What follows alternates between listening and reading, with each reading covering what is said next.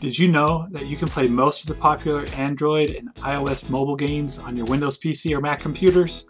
Well, you can using what's called an Android emulator.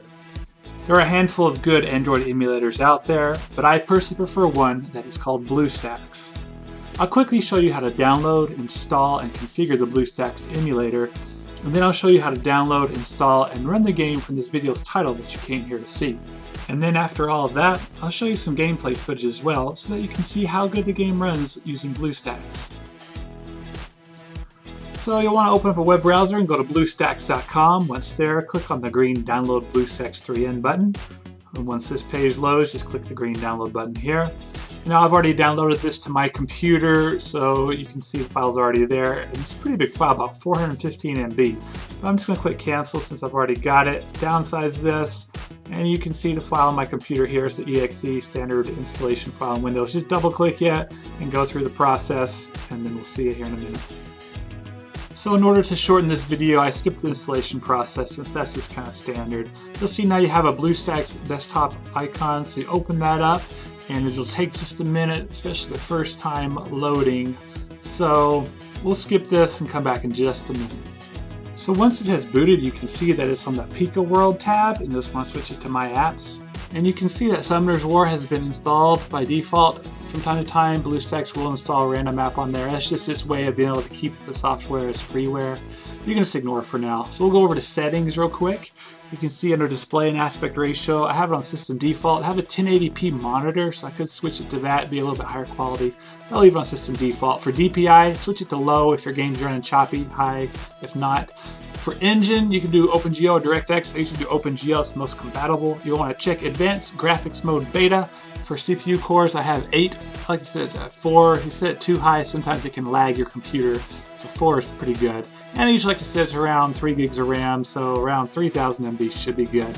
Once that's done, just hit restart now and wait for a minute and it'll restart, and we'll see you in just a sec. Alright, so once it is restarted, we'll go ahead and maximize the screen real quick, and then we'll click on System Apps. Now you normally install an app on here with Google Play, but since this is a Japanese version and we're in the US Google Play area, we're going to have to install an APK through the browser. So go ahead and open up the browser, and for the URL you'll want to go to dbz.space. When that loads, you click Menu, and you click Japan. Click Menu again, and we'll scroll on down to APKs and mods.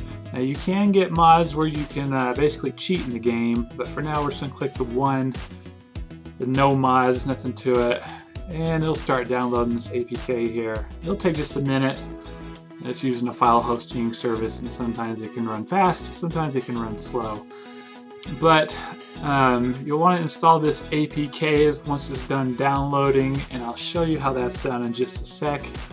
But you can use mods. I've used them before in that previous page for like basically where you can't get hurt in the game and you deal massive damage, and you can also control the dice, the number of dice rolls, or well, when the dice rolls come you either have 1, 2, or 3.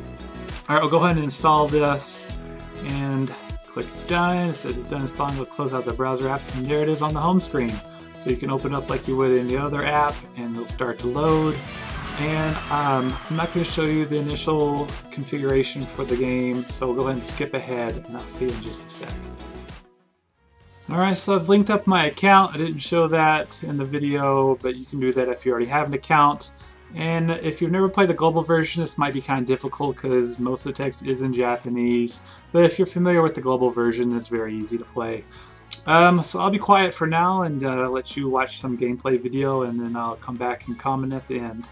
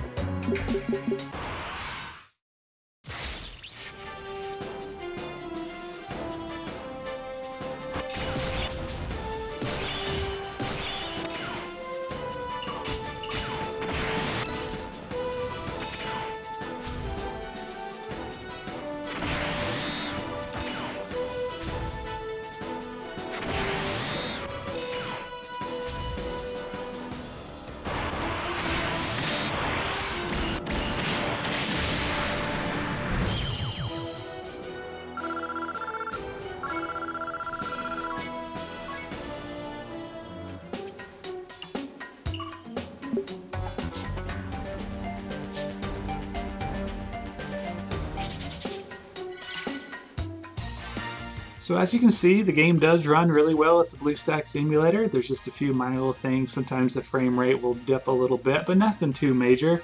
The game does run pretty well overall. That's going to be it for this video, folks. Thanks for watching. Consider subscribing, and good luck setting this up on your own computer. Bye-bye now.